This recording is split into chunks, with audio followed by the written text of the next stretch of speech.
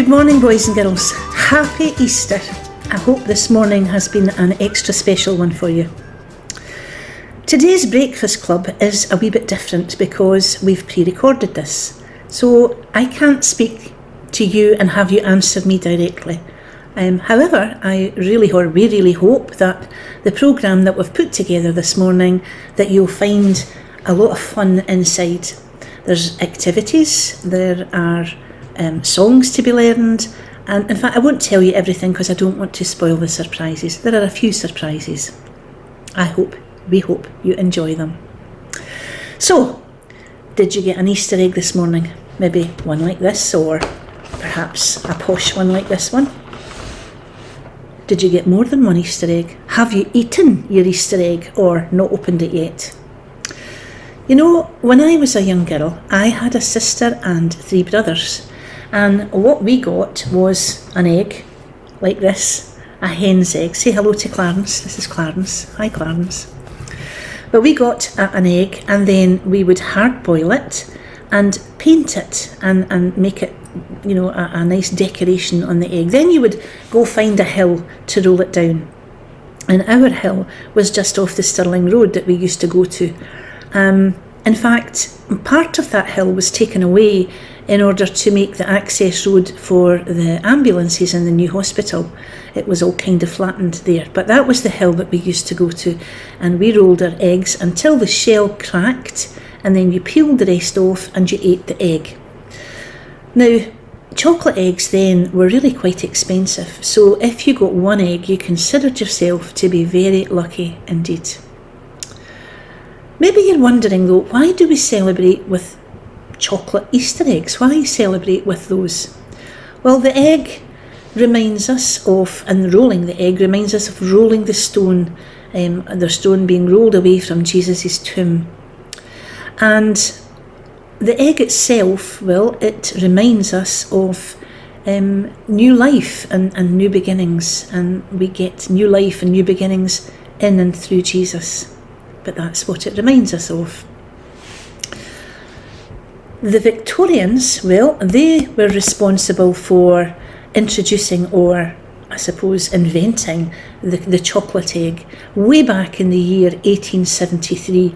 But at that time, it really was only the very wealthy people who could afford chocolate. Was a pure luxury at that point.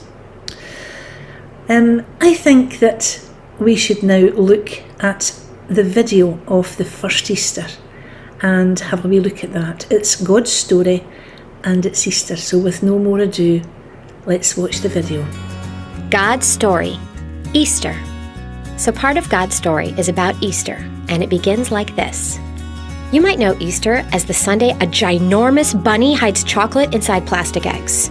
But Easter is really all about how much Jesus loves us and how God sent him to rescue us. Remember how the Jews, God's special family, were waiting for a king to come rescue them? Well, Jesus was the king, and this rescue was the whole reason he came to earth. God had already rescued the Jews once before, but this time it was going to include everyone. So one night, Jesus told his friends about the rescue. Exciting, right? But talking about this rescue was sad. That's because Jesus was going to rescue the world by dying. Kids, every mean or bad thing we do deserves punishment. By dying, Jesus took our punishment. Lots of things in life have good parts and bad parts. And just like candy bars are mostly good, as long as you brush your teeth after you eat one, this story is a really good one. Anyway, talking about the rescue made Jesus sad since he didn't really want to die. Thankfully, we can talk to God when we're sad, so Jesus took a few friends into a garden to pray. In the garden, a guy named Judas, who people thought was Jesus' friend, came with some people to help arrest Jesus. Peter, one of Jesus' true friends, was so mad he cut off a servant's ear with his sword. But Jesus didn't want his friends to hurt others, so Jesus healed the ear and let them arrest him. Then Jesus was taken to trial. One of the most powerful men in the city, Pontius Pilate, wanted to let Jesus go. But many of the people wanted Jesus to die. They didn't believe he was the Son of God or any kind of king. Even after all the miracles Jesus did, like healing sick people and making blind people see, they didn't believe in him. The people were so mad, they started yelling, "Kill him!" So Pontius Pilate let the soldiers take Jesus. The soldiers made fun of the idea that Jesus was a king. They put a crown of thorns on his head, then nailed him to a cross. Many people watched, but not all of them wanted Jesus to die. His mother and close friends were there too. Just imagine how they must have felt. Once Jesus was up on the cross, the sun stopped shining for 3 whole hours in the middle of the day. But those soldiers kept right on making fun of him. They said, "If you're really God's son, why don't you just call on some angels to save you?" Jesus could have called on angels to save him, but he loved us so much that he wanted to rescue us. So instead, he prayed to God, "Father, I place my life into your hands." At that moment, Jesus died.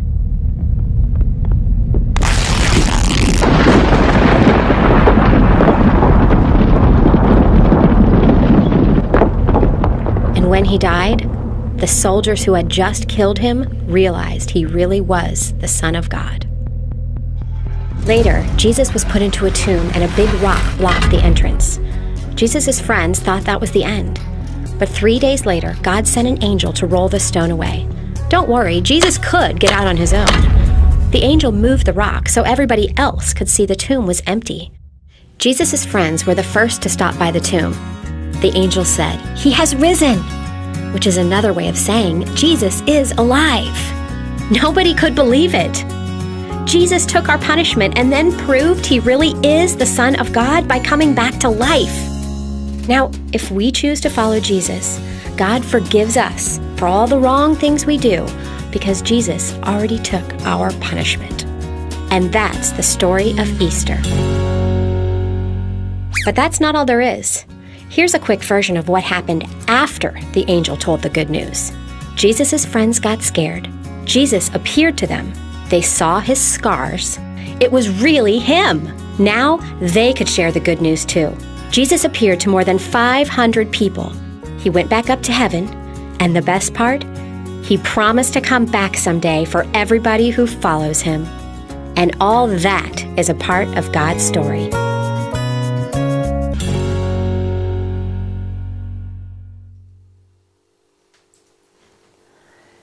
Hello everybody, we're going to learn how to make some lovely Easter biscuits, and you've already got some of the items delivered to you in your bag, so go and get that quickly and make sure that you've got everything you need.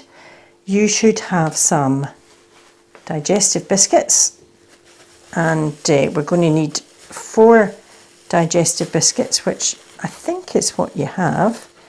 So we'll put 2 down first, and we'll need those 2 in a minute. You've also got some jam like this, and some chocolate, little squares of chocolate, and some eggs. Oops, I better be very careful with these or I'll drop the eggs all over the place. Some little eggs, because we're going to make a nest on the top of our biscuit because it's Easter and we've got eggs to put in it. Now the first thing that I want to do actually involves the chocolate.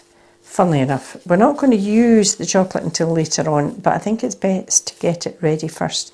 And for this, you're going to need a grater, or if you don't have a grater, maybe a potato peeler would do, or vegetable peeler, whatever you do with that would do. I quite like using the peeler because that gives us some nice little curls, and what you're going to do is grate the chocolate. But the disadvantage of using a peeler like this is it's quite slow, and you know what happens to chocolate in hot hands? It starts to melt.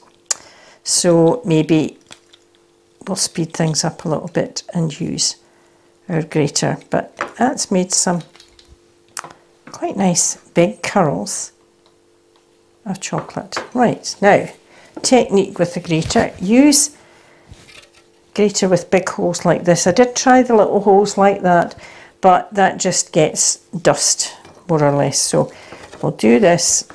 It is quicker.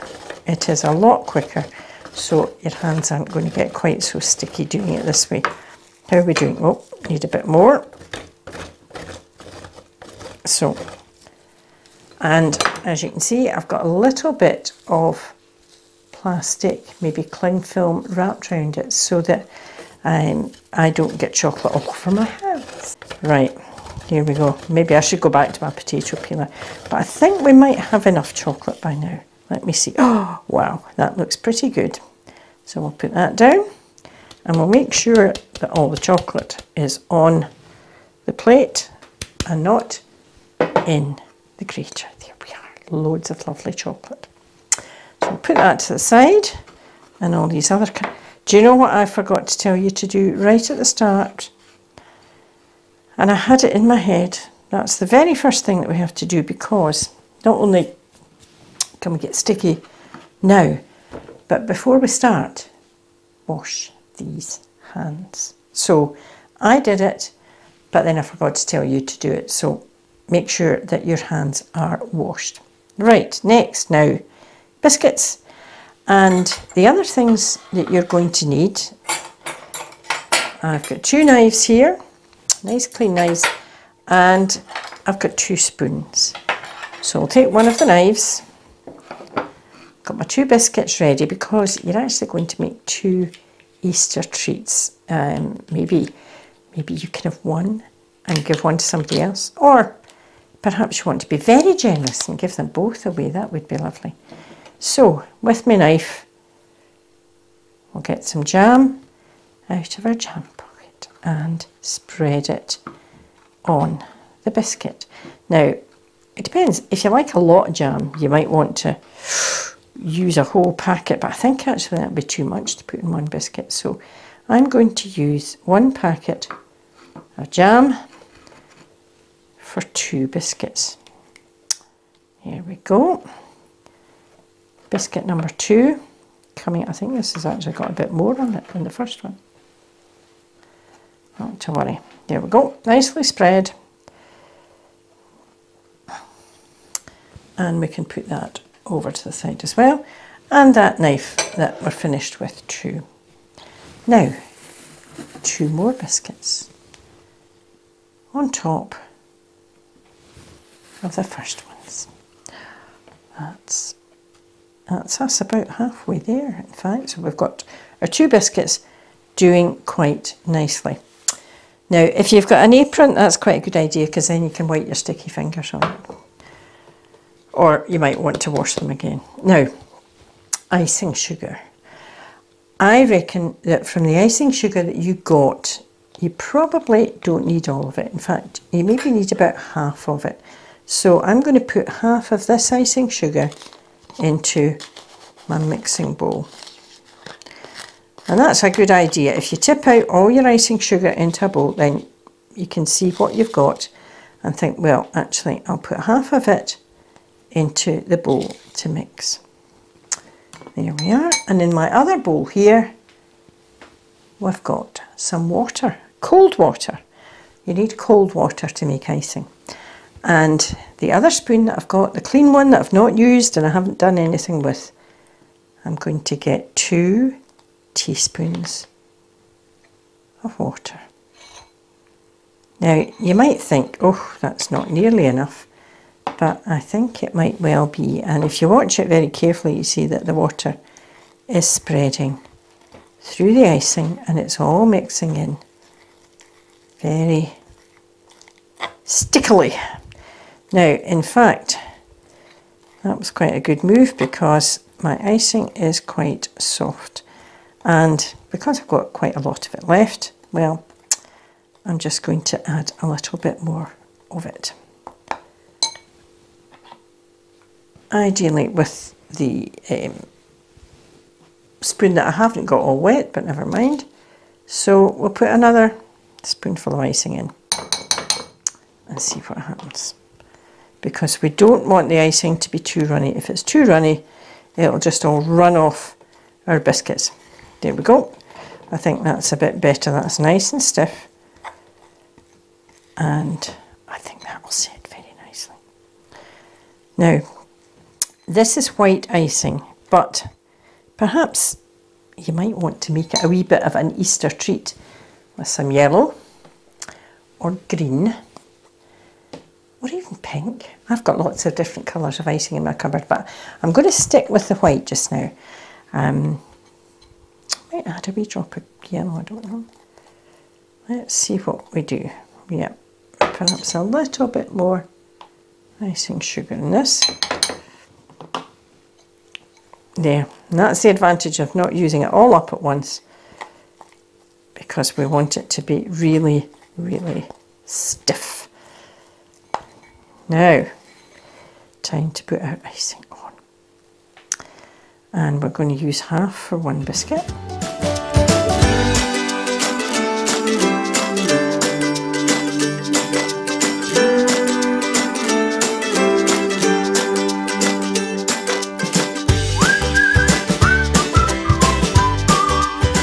Now, I like making things, but one of the reasons I like making them is then that you get to eat them. And there's somebody watching me just now on the other side of the camera who's just waiting for me to be finished so that you can try them out. Is that right, Dave? I think so. Right, I'm going to use my other knife now just to make sure we get all the icing off a spoon and spread it onto, oh, it's determined to come off. Yeah, there we go. And then we can spread it all onto the biscuits. Oh, wow, nice and thick. That's just about right. And it doesn't matter if it looks a bit strange around the edges, it will smooth itself out and it will be really tasty. There we go. Now I wish I could say here's one I made earlier, because there was one I made earlier, but it's been eaten already. Wonder who would have eaten that. This is where I need my third teaspoon. I forgot about that. Keep a clean teaspoon. Here we go. My lovely assistant has supplied the teaspoons. Right, and we'll just put a little bit of chocolate on the middle. Now, if you're very good, you can maybe put a little heap and then make it into a nest shape. But I'm not very good.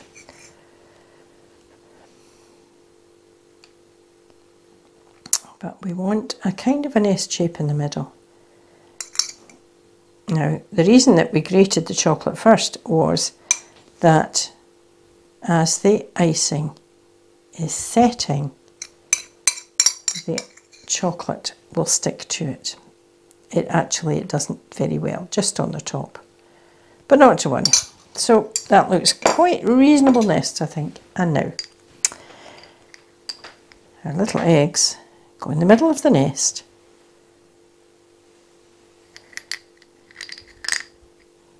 There we are. And this one's getting pink eggs. There we are. And all done. So make your biscuits and enjoy sharing your biscuits with somebody else and have a lovely Easter. Now, I think it's time for a song. Hi guys, it's great to see you all. Today we're going to be going over one of the songs we've done at Young Church Breakfast Club. So hopefully you'll all join in and let's get started.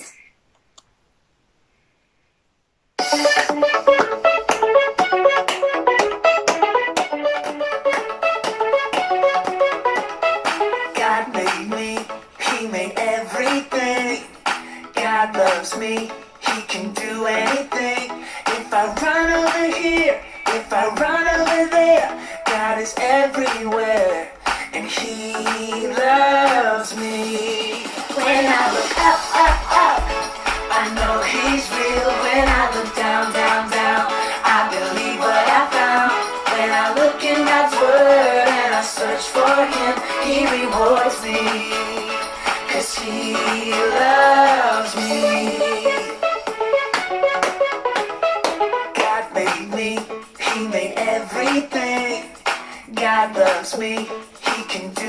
everything. If I run over here, if I run over there, God is everywhere, and He loves me. When I look up, up, up, I know He's real. When I look down, down, down, I believe what I found. When I look in God's Word and I search for Him, He rewards me, 'cause He loves me. When I look up, up, up, I know He's real. When I look down, down, down, I believe what I found. When I look in God's Word and I search for Him, He rewards me, 'cause He loves me. 'Cause He loves me. 'Cause He loves me.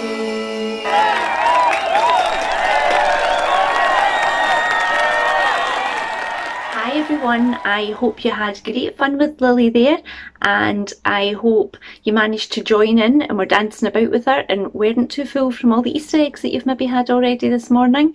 I'm now going to pass you on to Marianne, who's going to show you how to decorate eggs, which sounds like great fun. So have a great time and I'll see you soon. Bye! Okay, good morning boys and girls. Well, inside your bag that you've got, you'll have a little egg. Now this isn't a real egg, but obviously these ones are real eggs. Now today we're going to decorate our eggs. Now I think also inside your bag you've got some felt pens. Now I thought it would be a good idea if instead of decorating it with sticking it with things, we could design our own emoji really. And we all know what emojis are. See, I've got one here. That's obviously a smiley face as well, and like of this sort of thing. Obviously my eggs are brown, but anyway. And then we've got this one. I mean, you could put hair on them, like I've done with this one. And he's just winking at you. Now these eggs have not been boiled or anything yet, so, oh, here I've got my attempt at Garfield, not that good, but anyhow. And then I've got Angry Birds as well. So you can see that's some of the ideas that you could do by using your felt pens, using your just imagination really. You could do all kinds of faces and all kinds of colours of hair or beards or anything that you would like to draw. You could maybe even draw a face on it that looks like your mum or your dad or your granny or something like that. I had a very good silver pen in mine, in my selection of pens, and I thought, I could maybe do a self-portrait one. But actual fact, in all honesty, I ran out of eggs. But we've got all these ones here. And there's plenty of ideas. So give yourself time and design the nicest or the prettiest or the ugliest face that you can think of on your eggs. Okay? Right, well, and again, if you have used your egg and you think, well, that's not the best thing I could do, raid the fridge, ask mum or dad and see if they could maybe boil the egg first and then use it to make a really good design on it. See, no sticking, just pens. Okay, boys and girls, I hope you enjoy doing that today or whenever you get a chance to do it. And when we get back together again, the Sunday that we're back together, I'd like to see the results of what they actually look like. Now you've seen all mine, so it's only fair that I should see yours and we can see which ones that we like the very best. But I think everybody is going to be really enjoying just trying and having some fun. And that's what it's all about, isn't it? Having some fun this morning and then remember, don't do it on a chocolate egg, because I don't think it would work, and you would have to eat it afterwards, and that wouldn't be a good idea at this time of the morning. But anyway, so I'm going to say bye-bye at the moment, and you can get on with everything else that we're doing this morning, and God bless to you all. Have a lovely Easter day. Bye.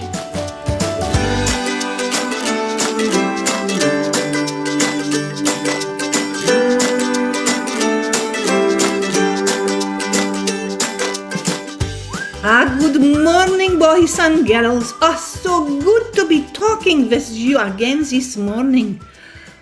Happy Easter, everybody. Happy Easter. Well, this morning, Senga asked me to come along and show you a very interesting experiment with an egg. An egg, you said?